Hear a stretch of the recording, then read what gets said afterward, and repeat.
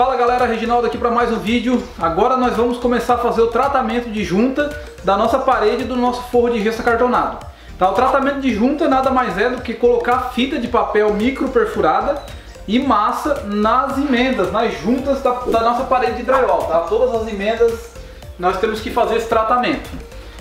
Antes de mais nada, eu já quero dizer aí que nós temos que utilizar os materiais corretos para o sistema, tá? Que é específico para drywall. Essa fita aqui é uma fita de papel micro perfurada, ela é específica para esse fim. A massa que nós utilizamos também é massa para drywall mesmo, ó, massa pronta para uso em drywall, tá? Não serve massa corrida, não serve nenhum tipo de massa e nenhum tipo de fita, a não ser essas especificadas. A fita serve para quê? Nós vamos colocar a fita bem na emenda, tá? Primeiro vocês vão ver aí que eu vou colocar uma camada de massa bem na emenda. Tá? Depois eu vou colocar a fita em cima dessa massa e depois eu vou apertar ela para tirar o excesso. O que acontece? Uma regrinha bem básica aí, para não dar nenhum tipo de problema, é você colocar uma camada uniforme de massa, não deixar nenhuma falha embaixo nessa massa, passar uma camadinha bem gorda que a gente fala, né? Bem farta. Depois coloca a fita e aí você vem e espreme a fita para tirar o excesso da massa.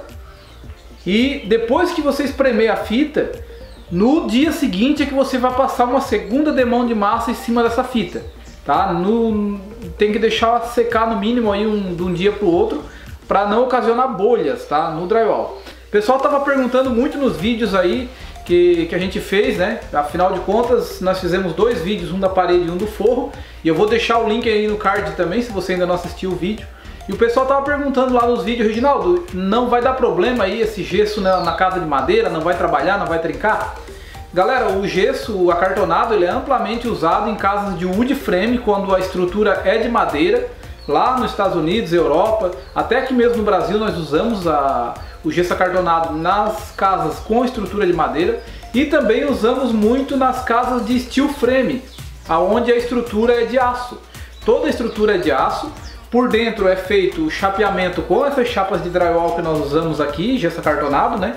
E por fora é utilizado placa cimentícia ou até mesmo placa de madeira, o FB que nós chamamos, né? Mas a estrutura em si é toda de aço. Então agora vamos para o tratamento de junta. Eu vou começar aqui na parede, vou fazer a demonstração para vocês na parede. No teto é o mesmo sistema, não muda nada. Então eu vou fazer a demonstração aqui, você já sabe que no teto é igual, não muda nada, é o mesmo sistema. Então galera, aqui a massa ela já vem pronta para uso, tá? Como vocês estão vendo aí. É parecida com a massa corrida, mas não é massa corrida, tá? É uma massa específica para drywall. Mas nós vamos dar uma batida nela, tá? Para deixar ela mais homogênea.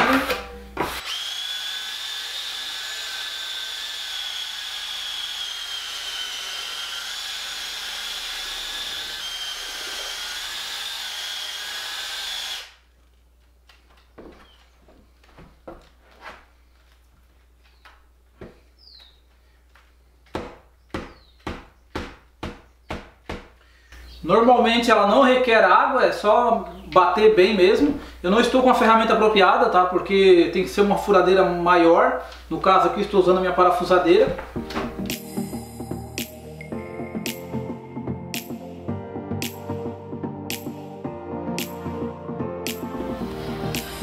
Solta um pouquinho a espátula para deixar um pouquinho de excesso. Normalmente eu costumo passar a espátula só para saber onde que está o meio aqui, ó. Agora vamos aplicar a fita. Normalmente a fita já é com esse lado de fora, tá? Do rolo, que vai encostado na chapa.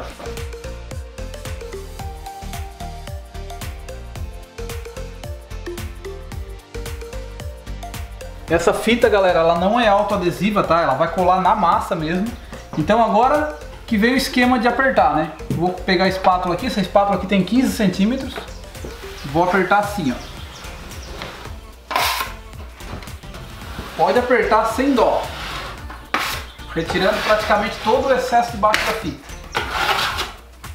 Por isso que aqui é importante uma espátula larga, para ela pegar nas duas extremidades da placa. E aí você vai apertar e vai tirar todo o excesso debaixo da fita. Olha aí a massa que saiu. Eu peguei do meio para lá, agora eu vou pegar do meio para cá. Mesma coisa, ó.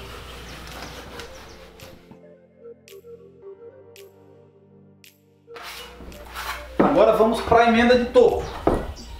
Mesmo procedimento, tá, galera? Mesmo procedimento. Passou a massa, deixou o excesso. Vou passar aqui a espátula bem no meio aqui para ver onde é que é o meio. A fita tem que ser bem no meio.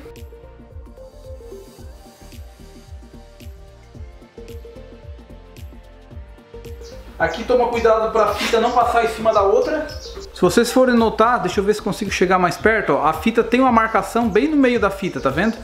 Essa marcação aqui, ó, que é o meio bem certinho, ó. Mesma coisa aqui, retira o excesso do meio para cima e do meio para baixo.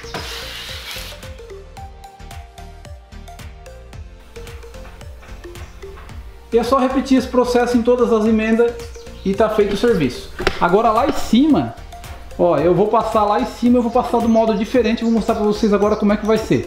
Lá naquela juntinha lá de cima, onde junta as duas placas. Lá na madeira não tem o que fazer, tá? Lá na madeira eu vou colocar uma cantoneira de madeira, não tem como eu dar acabamento lá com a fita. Agora aqui nessa junção, se fosse alvenaria e drywall, seria o mesmo sistema que eu vou fazer agora aqui, ó. Então aqui em cima é o seguinte, vou passar massa nas duas extremidades, tanto do forro quanto da parede.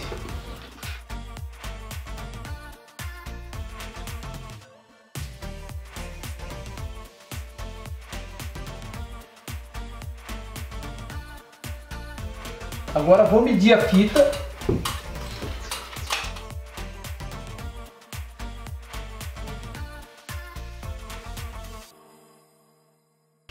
Aí eu vou dobrar ela com esse lado de fora, né? Aproveitar que ela já tem a marquinha.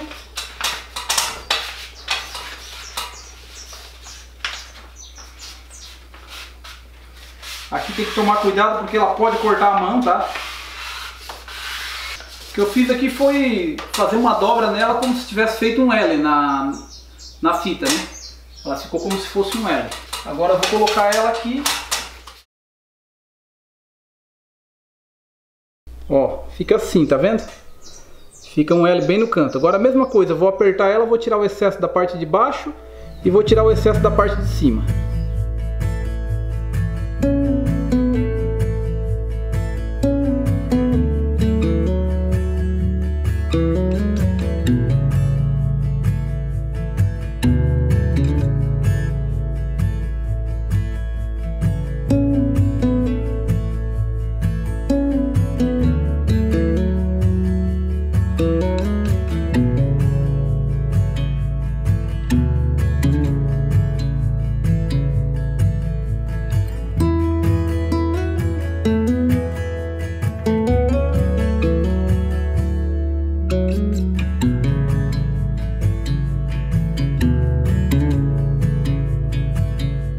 Então galera, é isso aí, a primeira demão com a fita já está colocada. Agora a gente usa a regrinha que ela deixa secar, amanhã é que eu vou colocar a segunda demão. Para vocês vai ser daqui a pouquinho, que eu já vou começar a fazer a segunda demão, beleza? Aqui embaixo a gente não coloca fita, não coloca massa, nada, deixa assim porque depois vai o rodapé. Então galera, tá aí dia seguinte e nós vamos fazer o acabamento com a segunda demão de massa. Eu vou explicar só uma regrinha para vocês aqui, vou fazer duas emendas para vocês verem como é que é e o resto é todas iguais, tá bom? Como eu falei, essa parte aqui é onde tem a borda rebaixada da chapa, né? Então aqui nós vamos abrir no máximo a largura de 15 centímetros, a largura da espátula mais ou menos, tá? E já essa outra aqui, onde a borda não era rebaixada, são as duas bordas de topo da chapa, nós temos que abrir um pouco mais, para poder disfarçar o calombo que fica aqui, ó. Porque aqui não tem rebaixo, né, para esconder a fita, então fica um calombo diferente daqui que ficou um calombo mais para dentro, ao contrário, entendeu? Daí para isso nós vamos utilizar a desempenadeira, eu uso uma desempenadeira de aço. Dá uma raspadinha só para tirar o excesso. Se ficou alguma rebarba.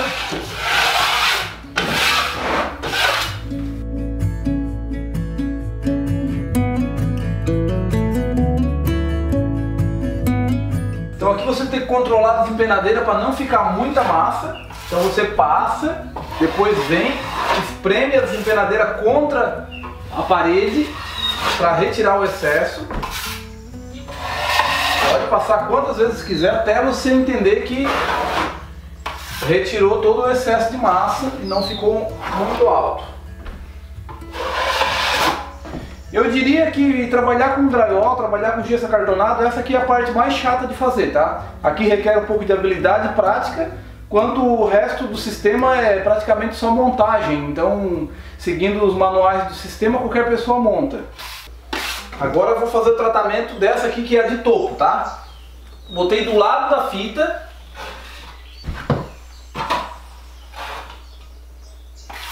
E do outro lado da fita. Note que eu estou preenchendo a lateral da fita, porque em cima da fita já está alto, né? Então eu tenho que preencher as laterais para disfarçar. Então, galera, esse é mais ou menos o padrão, tá? Emenda de onde tem o rebaixo a gente passa um pouco mais estreita, só para preencher aquela parte do rebaixo. E as emendas de topo a gente alarga bem para disfarçar a ondulação da fita. É bem isso aí mesmo, dá um pouquinho de mão de obra. Se você não conseguir na primeira, tenta uma segunda, uma terceira demão, tá? Se não ficar legal nessa primeira. E se ficar excesso também, passa a lixa, depois retira na lixa. E vai tentando aí que dá certo. Eu também confesso que eu não sou muito expert no acabamento, é uma parte que eu não gosto muito de fazer. O meu negócio mesmo é montagem. Então agora eu vou fazer a sequência do resto. Mesma coisa que eu fiz naquelas ali.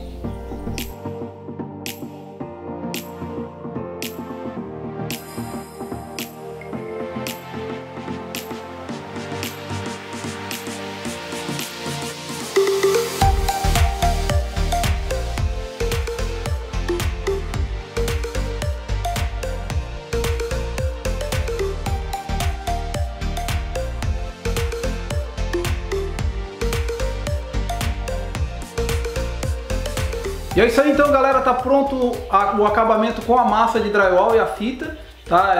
Foi dado as duas demãos. Qual é o procedimento agora? O próximo procedimento que a gente vai fazer é passar a massa corrida na parede, no teto, de maneira uniforme, tá?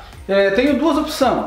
A primeira, eu vou dar uma massa corrida abrindo um pouco mais essas emendas que eu tratei, né? Essas juntas que eu tratei, eu vou abrir um pouco mais a massa corrida.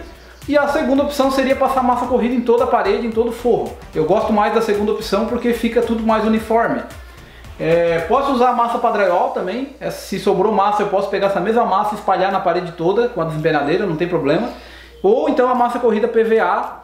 E aí depois tu lixa a massa corrida e pinta, passa fundo preparador, aquele selador, né, acrílico, e pinta com tinta acrílica, fosco, semibrilho, a preferência ao gosto do cliente. Então é isso aí, nesse vídeo nós vamos ficando por aqui. Se você não assistiu os outros vídeos então da instalação, vou deixar aí no card para vocês.